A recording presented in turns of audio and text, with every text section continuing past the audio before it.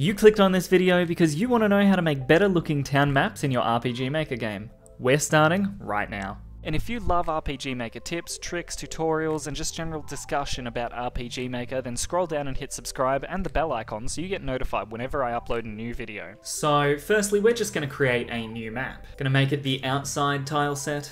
Going to make this map 25 by 25. And we're just going to fill the area in with green. Now, one thing to do to make your town look infinitely better is add some elevation. So check out what I'm going to do towards the back of the map. See, look at that. That looks awesome. That was a joke. Let me finish this off and show you what it's going to look like.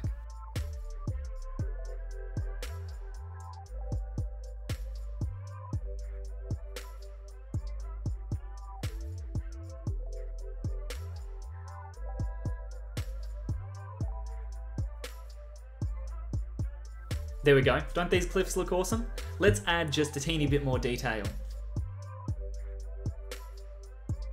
Now, one of the most important things when doing towns is adding borders. We don't want the players thinking they can leave through this side of the map or that side of the map. So let's make it look natural and give this town some borders. One thing I like to do for borders is rivers. You can cut off a large section of the town just by adding a small river here. And that creates a natural border to the right-hand side of the map. The next thing I like to add is trees. So what I'm going to do is I'm going to go around the edge of the map and just add some tree foresty area that the player can't traverse through.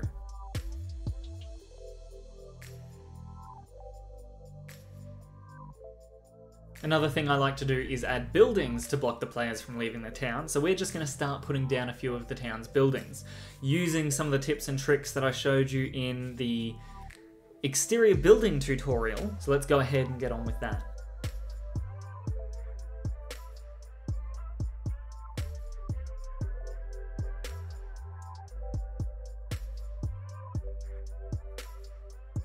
And lastly, you can never go wrong with fences. Fences make great borders for towns, especially if done right. One of the ways to do it right is instead of just having a fence running across the side of the screen like that with a little gap in the middle that the player can enter through, what you want to do is none of this. What we're doing is making farmland like that, and maybe just putting a little roof down there to make it represent some sort of farmstead. Then we're just going to go over into the A tile, plop down some farmland, run a path through it, and plant some wheat.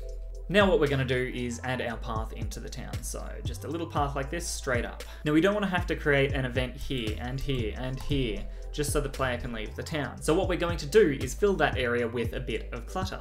Firstly, we'll just place a sign. Then maybe over by the farmhouse, some barrels and crates or stuff. Now one thing you can do is feel free to cheat and add something like this in the bottom to make it look like there's some form of watchtower, but I'm just going to add a few logs and tree stumps. Now we have our town completely bordered. Let's add a couple of buildings to the town. Firstly, I'm just going to run a path that connects some of the outside parts of town.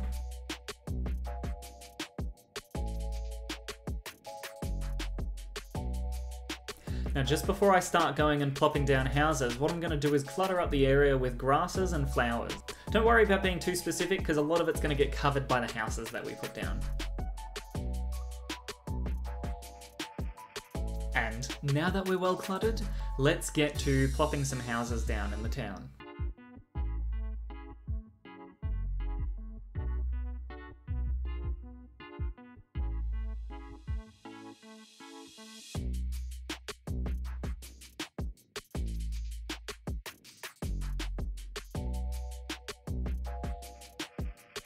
And now we're just going to add some finishing touches just by dotting around some trees, bushes, and other random clutter.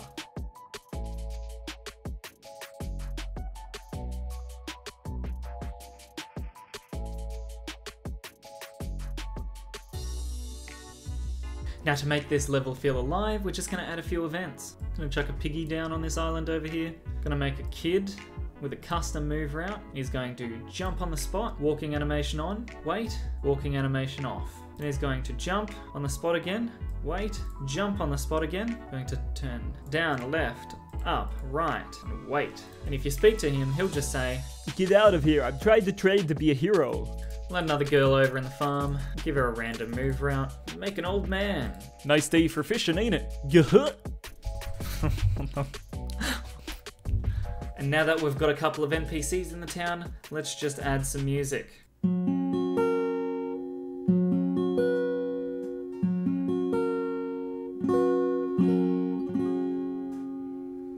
I'm joking, I'm not recording a song. Let's choose from the RTP.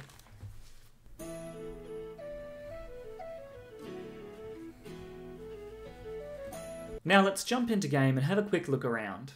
And there we go. Our RPG Maker town looking much better than a beginner RPG Maker town. Nice day for fishing, ain't it? Oh, look at this boy over here. He's doing his cool training. Get out of here, I'm trying to train to be a hero. I hope you guys enjoyed this video. If you liked it, then pretty please, really please scroll down and smash that like button. Please. Please, smash it. Smash it.